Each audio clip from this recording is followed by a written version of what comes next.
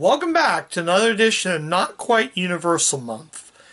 This time I tackled this review number 4, and I took a look at Jordan Peele's Get Out. This was a very fun movie. I think this is one of the best movies. I think it was best movie of 2016. I thought it was 2017, but it's 2016. But yeah, really fun film.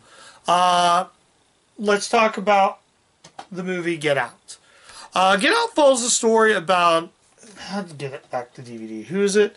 Get Out follows the story of Chris, played by Daniel Kaluuya. He's hanging out with his girlfriend, played by Allison Williams. That's what I was thinking of. They're actually boyfriend and girlfriend. So she decides to take Chris out to her parents' place. Her parents, played by Catherine Keener and Bradley Wilford. 90s fans will recognize him as Eric from the 1995 film Billy Madison. But anyways, really good. I thought the family in that, her parents were really good. I thought they were not really the best thing, but they were really fun. The movie is just really, really fun. I think it's well made. Jordan Peele's directorial debut knocked it. I was really happy he got the best screenplay. So anyways, back to the movie. They decide that they notice that her parents, her mom is really into hypnotism. So her idea is to hypnotize him with tea. After they spin the tea like that, he is suddenly hypnotized like that. So basically, he's hypnotized, and like all of a sudden, he's like floating like that. Very slow, like what I'm doing. Very, very slowly.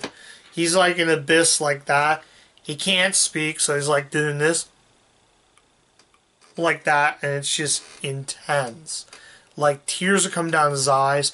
So one scene they close his eye like that, and like pitch dark. So he'll like be in the middle. He'll wake back up in bed and said, "I think your mom just hypnotized me." That's pretty much the setup of Get Out. It's just insane.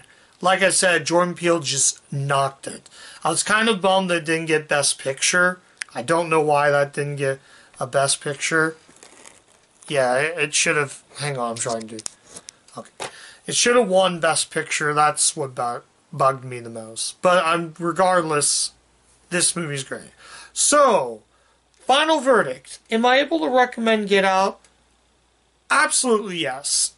Like I said, get your hands on a copy of this, whether it's on DVD, Blu-ray, 4K, digital download, uTorrent, whatever, YouTube, whatever. You need to see this film. I don't want to give away too much of the film, but the ending is so chilling. Let's actually talk about the special features, because there's actually a couple special features here. You get an alternate ending, which, by the way, the alternate ending actually is, in my opinion, better, because it makes you think. Not going to give away the real ending or the alternate ending, but if you watch the real ending was good. And near the end of the film, I'm not going to give away the movie, but near the end, it will give you chills. It gave me chills watching it. And yeah, just that. But in terms of actual special features, aside from the alternate ending, you also get deleted scenes. You get unrevealing the horror of Get Out, a Q&A discussion Jordan Peele and cast, and the commentary by Jordan Peele. I did watch the commentary part of it after I finished this just to see what it's like, and it's not a bad commentary. Jordan Peele even explained that the two casting, I'll show in the back, the two cast members right here, I love Catherine Keener. I think Catherine Keener is a really good character actress. And a surprise like Bradley Wilford is really good. The only thing, like I said, I knew him from was Billy Madison. That was the other thing I knew. The first time I knew Bradley Wilford was in Billy Madison, which was also another Universal Studios film. I will not cover that one for this year's Not Quite, or Universal Month in April. But I wanted to bring that up, though, so we are clear on that. But they're great. Like I said, it's the usual. Like, Blumhouse to me, most movies I've seen Blumhouse have been good. Some have been bad. The worst on that is Green Inferno. And no, I will never touch that movie again. I watched it, and that was garbage. I will never watch that one again. But yeah, check this movie out. It is really, really well made.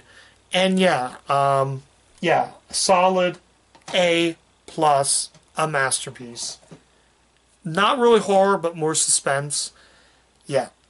Anyways, so that's my review of Get Out for Not Quite Universal Month.